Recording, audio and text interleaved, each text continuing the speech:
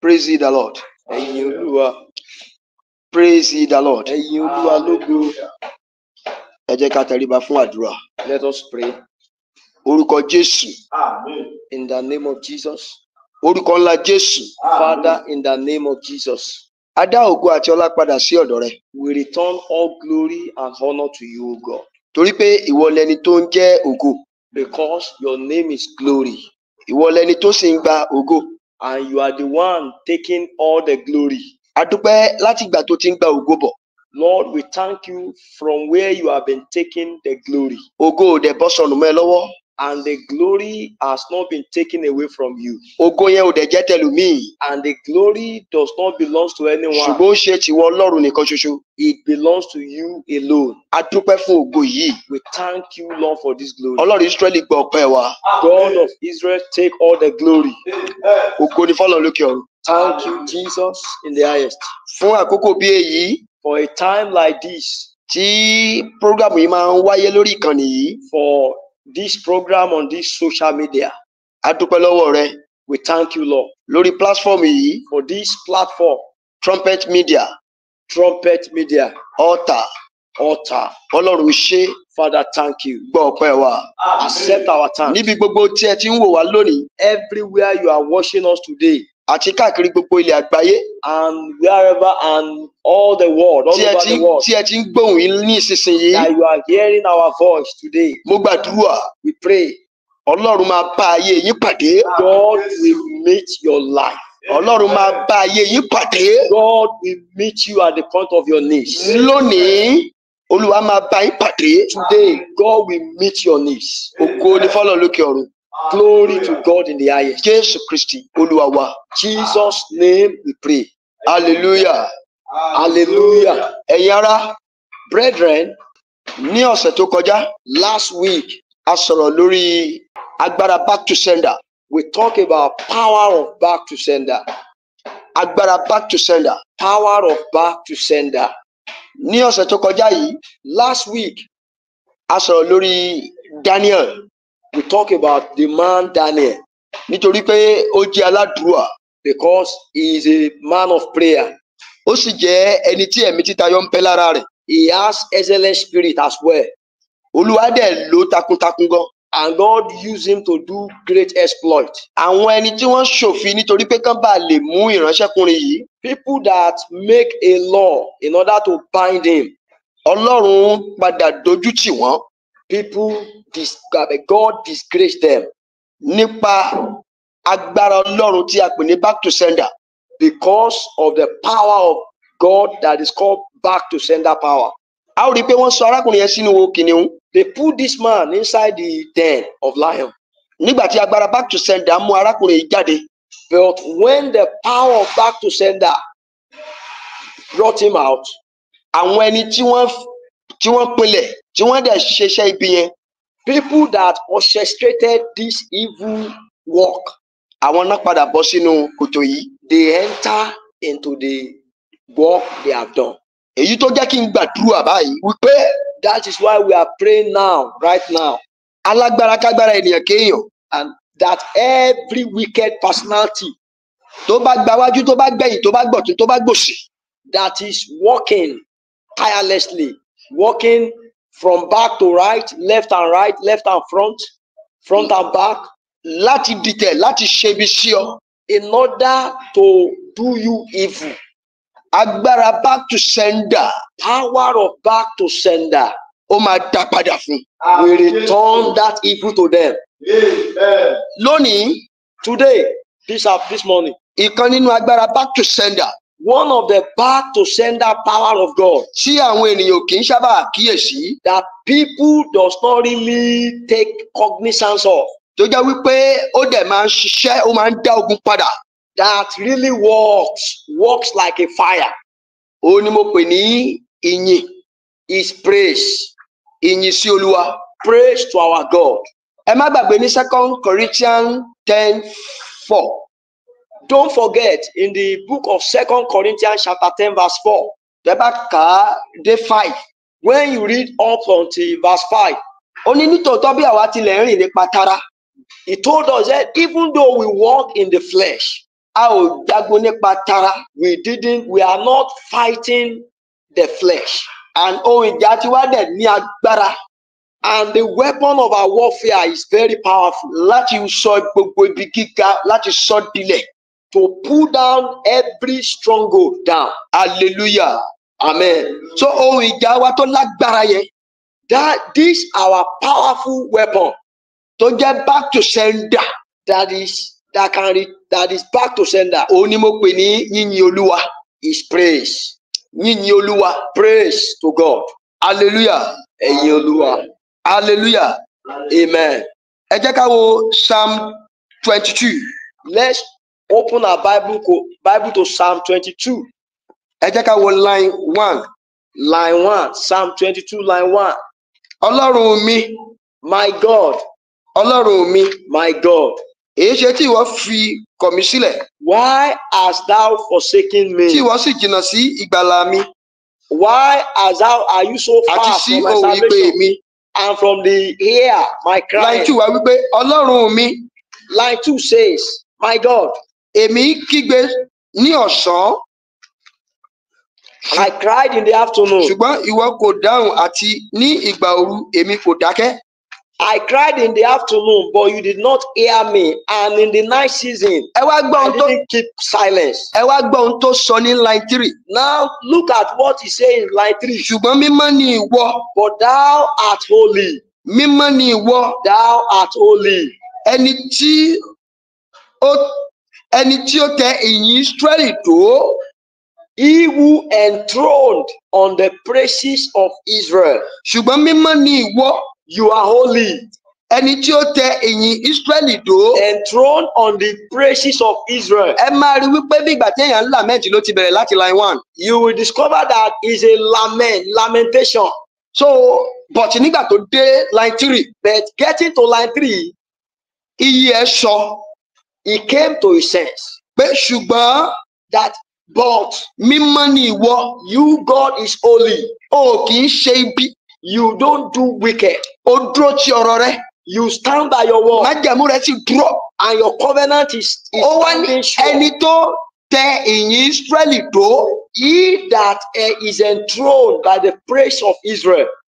Ìyìn Ísírẹ́lì yẹn, That praise of Israel òun ni èmi àti ìwọ nílò. is what we really Nígbà tá a need. bá ń dojúkọ onírúurú ohun kan, Whenever we are facing any challenges, tàbí nígbà tí ohun kan bá ń dojúkọ wá. or when any challenges or battle is facing us, Ìyìn Ísírẹ́lì yìí this praise of Israel, tí ń ṣe Ọlọ́run ìgbàlà, that is our God of salvation, ẹni tó dúró ti Jèhóṣáfátì the one that stood behind Jehoshaphat, lọ́jọ́ tí àwọn orílẹ̀-èdè mẹ́ta, when 3 great nations àwọn came against him: Móábù, Moabite, àwọn Édómù Edomite, àti àwọn tán gbé orí òkè Ṣérì. and those that live on the mount of Syria.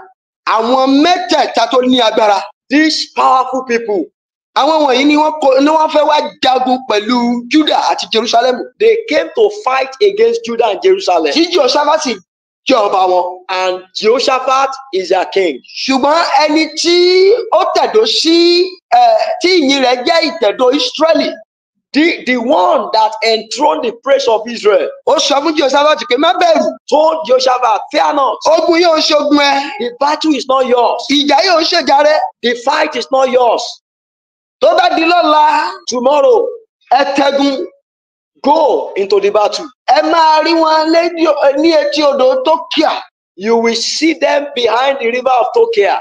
Níbẹ̀ yẹn ni wọ́n máa wà. That is where they will have gathered. Ṣùgbọ́n ẹ máa yìn mí. But continue to praise me. Wọ́n ní Jèhóṣáfátì sì dúró láàrin àwọn ènìyàn. And Jehoshaphat stood behind it. Ó sọ fún wọn pé ẹ gba Ọlọ́run yín At gbọ́. the center of the ground and told them, he encouraged them and said, believe the Lord your God, A ó fi ẹsẹ̀ yín múlẹ̀. you shall be established. Ẹ gba àwọn wòlíì rẹ̀ gbọ́. Believe in his prophet, Ẹ ó sì ṣe rere. and you shall prosper.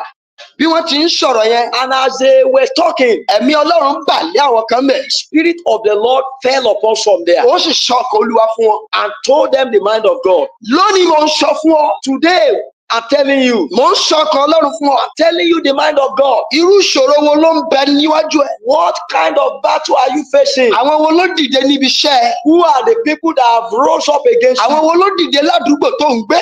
Who are those who rose up from Àwọn your wo ló community? dìde nínú ọmọ bàbá àtọmọ ìyá sí ọ? Who are those that have risen up against you from your father's house? Àwọn wo ló dìde nínú àwọn ọ̀rẹ́ tó gbẹ́kẹ̀lé? Who has risen up against you from your friends? Ṣé wọ́n lè tó àwọn ará Ṣérì? Can they even be compared to the people that fight against Jehoshaphat? Ṣé wọ́n lè tó àwọn orílẹ̀-èdè mẹ́ta yìí bí? Can they be compared? Can we compare Tí them wọ́n bá dẹ̀ tó wọn, to three nations, even if they are up to them? Ọlọ́run tó gba Jèhóṣáfátì, The God that delivered Jehoshaphat, síbẹ̀síbẹ̀ ó wà.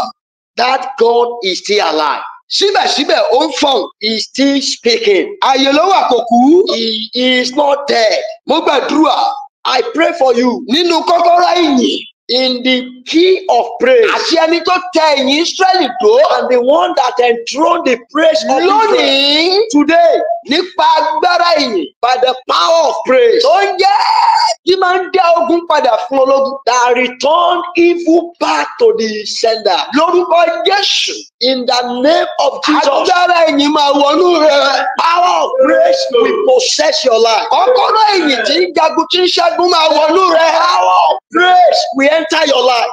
Agbára ìyìn tí ń ṣí ọ̀nà níbi táyé ti ṣí ọ̀nà máa wọnú rẹ. Power of praise that open doors where they have closed it will enter your life. Agbára ìyìn tó máa ń gbé ogun ọjọ́ tó ti pẹ́ mì ó máa wọnú ẹ.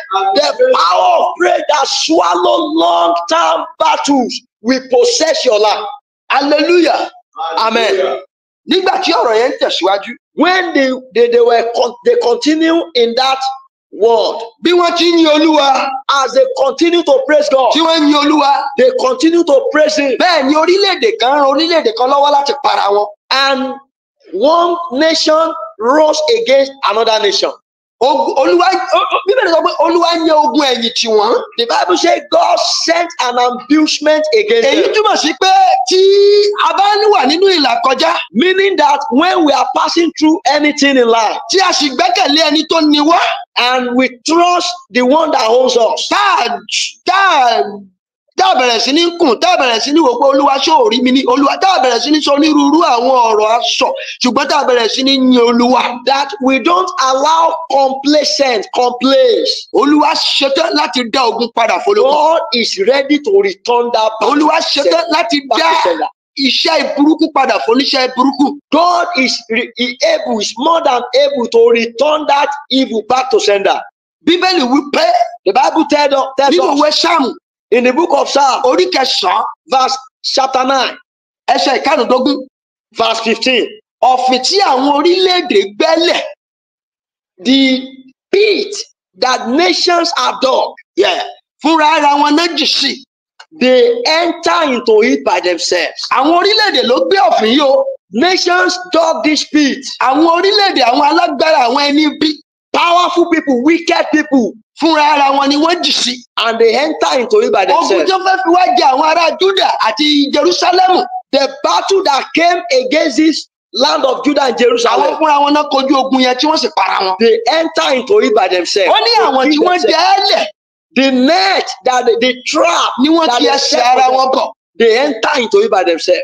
Dávidi ló kọ orin Dávidi orí kẹsàn-án yìí. David is the one that wrote, Ó sì jẹ́ orin ọpẹ́. and it's a psalm of praise. Bákan náà tẹ́ bá wọ lọ Psalm 7 When you go again to Psalm 7, ní line 15 yẹn bákan náà. line 15, Tẹ́ bá rí bẹ́ẹ̀ jọ ẹ kàṣà. and it says, Yes. he dug a pit He dug a pit and hollowed it out, and hollowed it out. but fell into the hole Hallelujah. he had When made. you are Amen. praising God, Nígbà tí ẹ bá yin Olúwa, your enemy will enter into the pit that they have already dug for themselves. ọ̀tá rẹ ló máa kó sínú kòtò tó wà fún ọ. Lórúkọ Jésù bẹ́ẹ̀ ló máa rí. In the name of Jesus, Ẹ jẹ́ ká gbàdúrà. let us pray.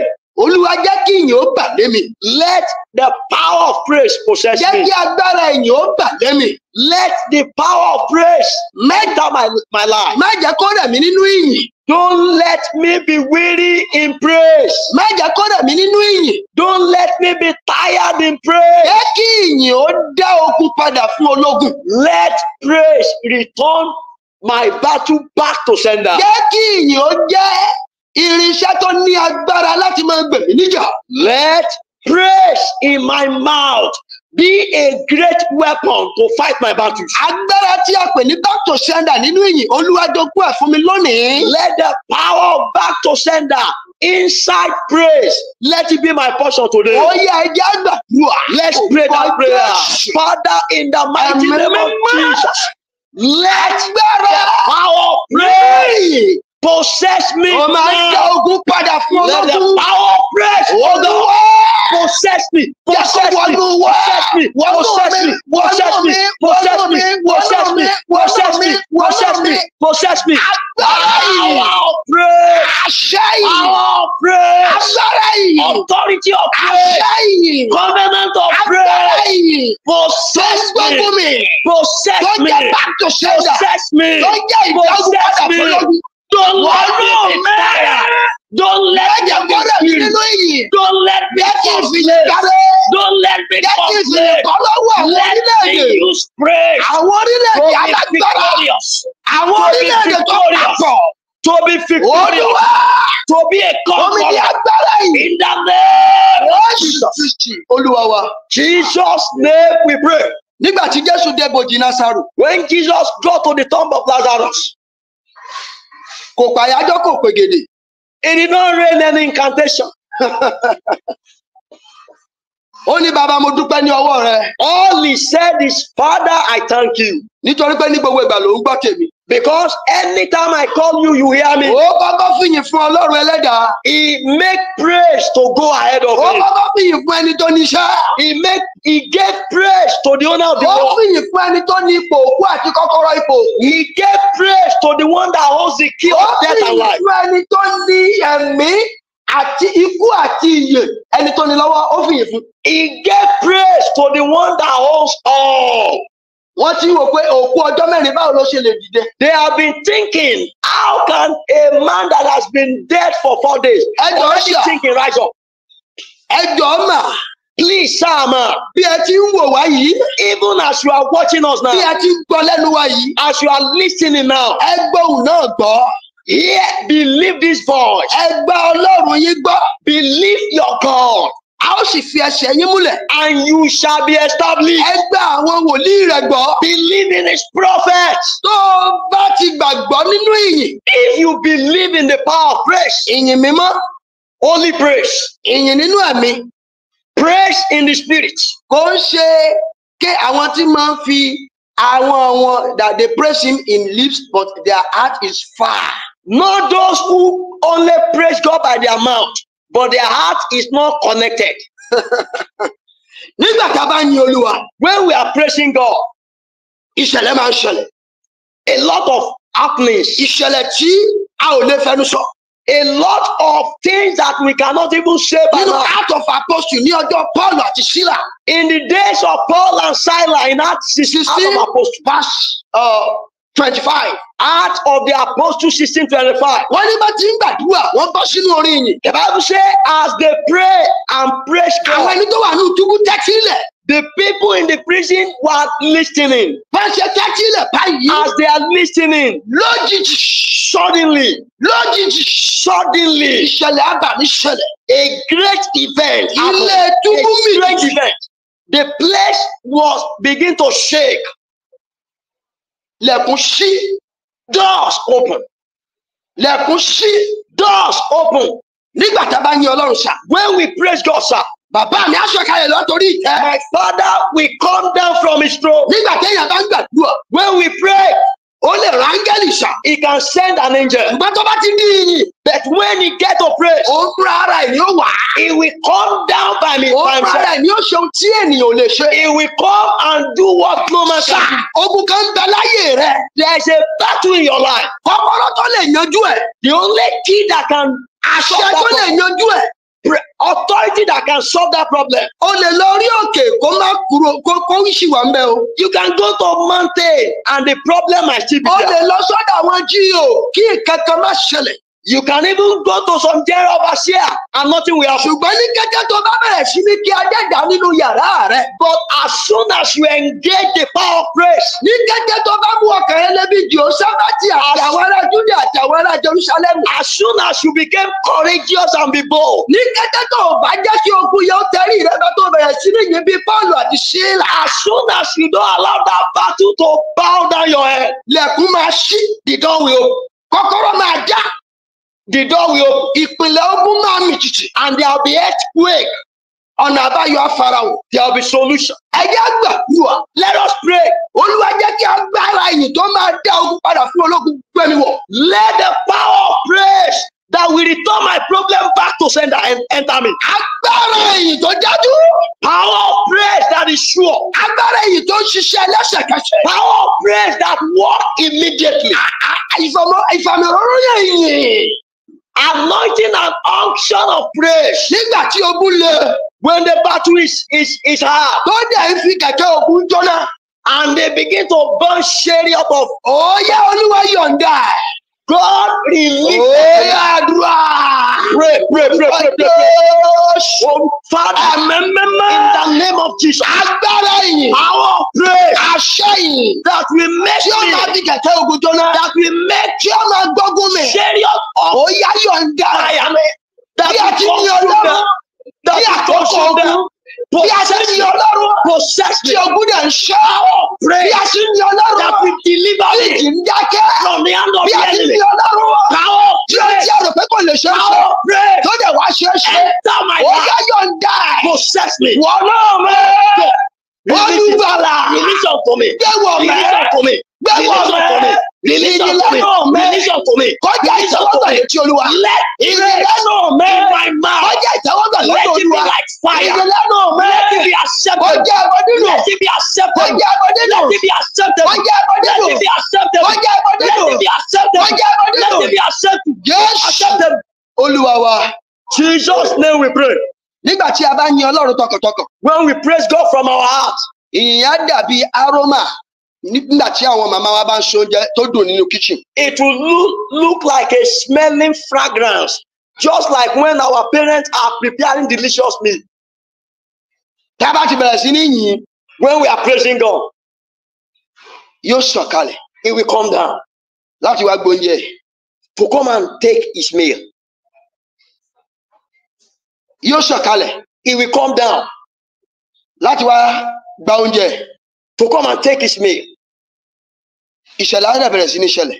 And a lot of great things will be Mo done. gbàdúrà We pray bí Olúwa ti wà tí ẹ̀mí ẹ̀ wà.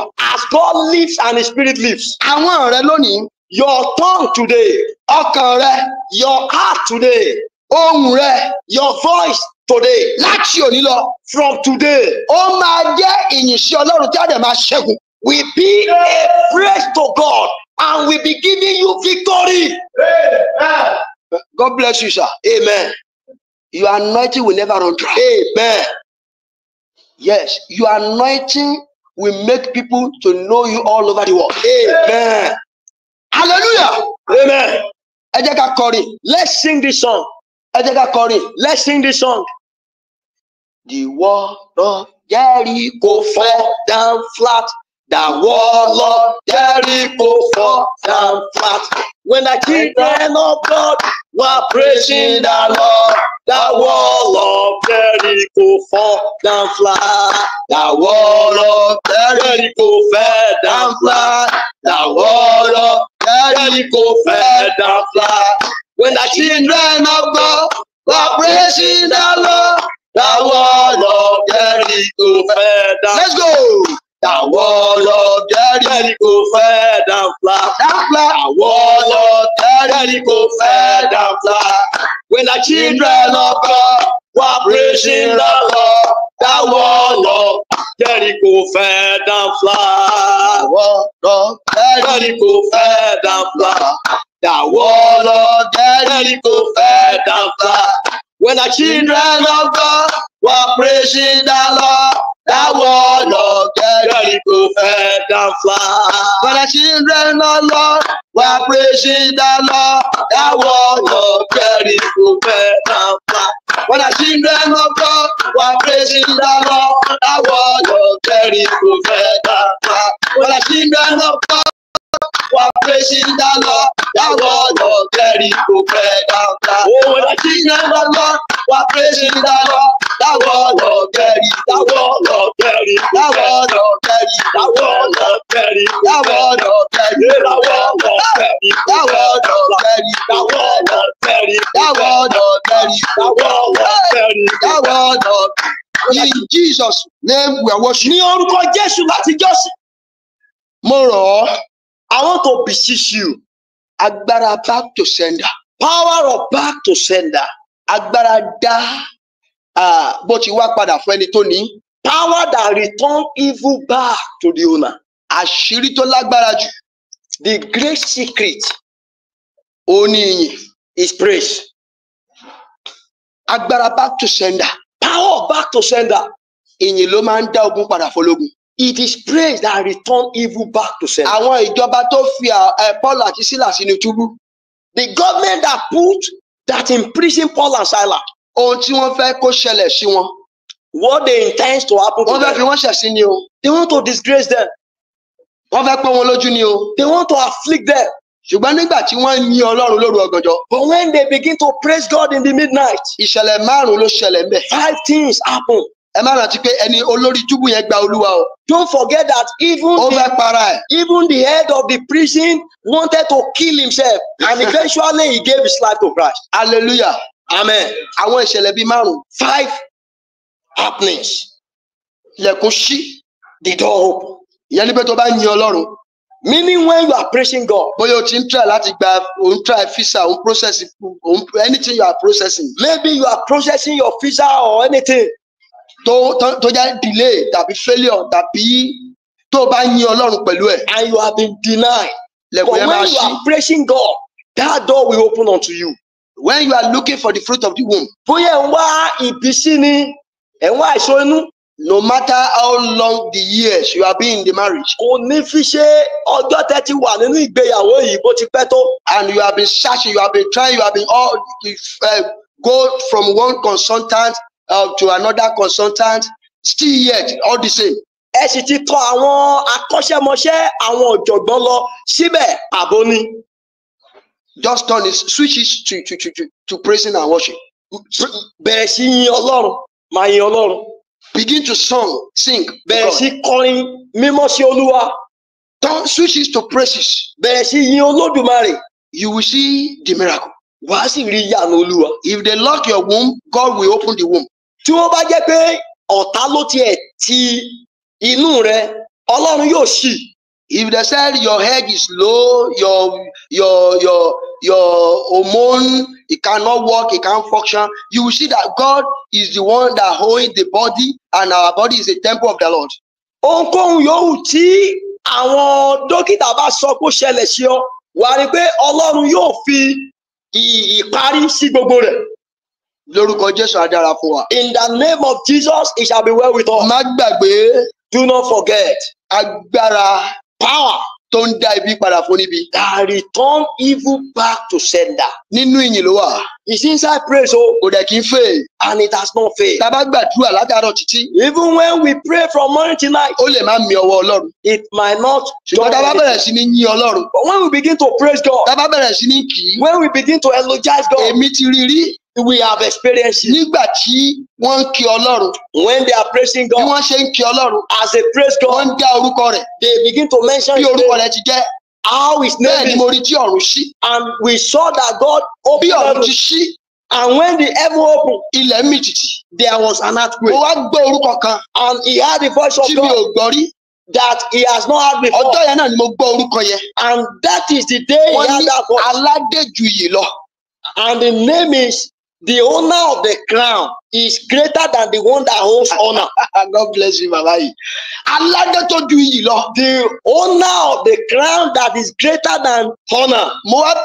Ẹjọ́ aládé tó ju yìí lọ. Ṣé ẹnìkan jẹ́ bẹ́ẹ̀ tán máa ń pè ní bàbá aládé ju yìí lọ? Mi ò gbọ́ bẹ́ẹ̀ èmi mọ̀ ó ṣeéṣe kẹ́nìkan máa jẹ nínú orúkọ èèyàn. There is possibility that somebody is hearing aládé tó ju yìí lọ. But the owner of the crown. Bẹ́ẹ̀ ni mo jí sáyé. Greater than honor. Aládé tó ju yìí lọ. From sleep. Mo gbàdúrà. We pray. Nínú ìyìn lónìí. Inside praise today. Nínú ìkan nínú orúkọ Elédùmarè. Inside one of the greatest. Aládé tó ju yìí lọ. The owner of the crown that is greater than honor. Aládé tó ju yìí lọ. The owner of the crown that is greater than honor. Aládé tó ju yìí lọ. The owner of the crown greater than honor. Ogun tó yí ọkọ bí odò. Battle that surrounds you like water. Nítorí àsọ̀rọ̀ ènìyàn Elédùmarè lónìí. Because we talk of the pressure that Aládé tó ju yìí lọ gbẹ̀mẹ̀. the owner of the crown greater than honor swallow it.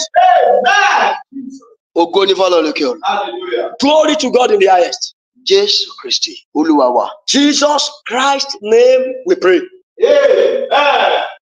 Ẹ̀yà ara rí ni Olúwa. Brethren in the Lord. This is Trumpet Media Altar.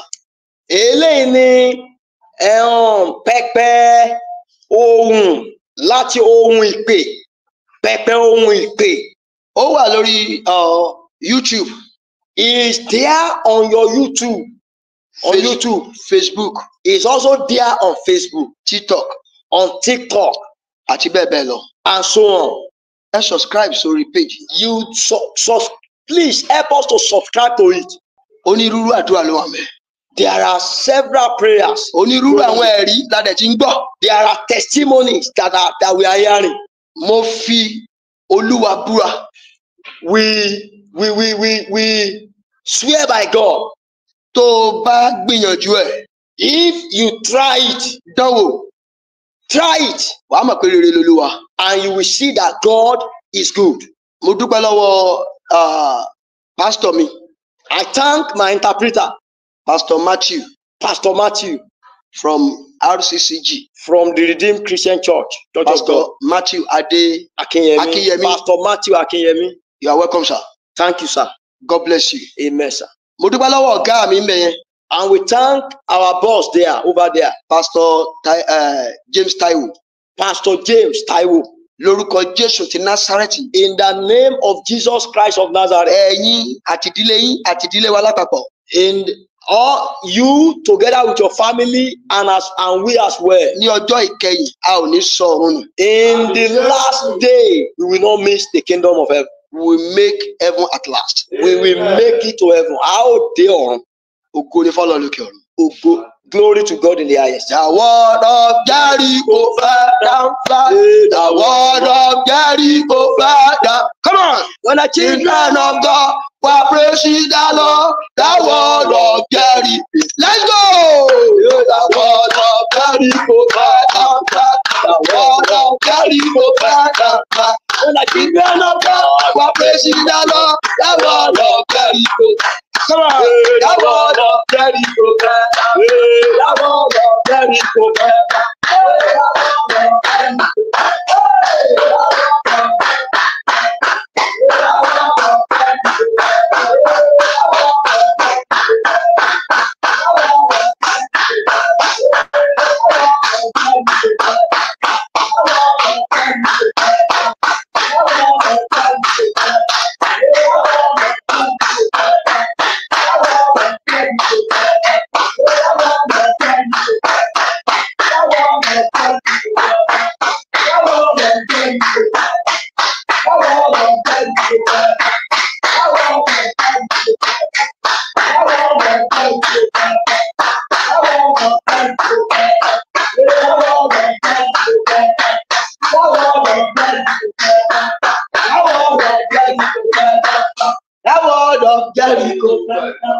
Amen. Lórúkọ Jésù á dára fún wa.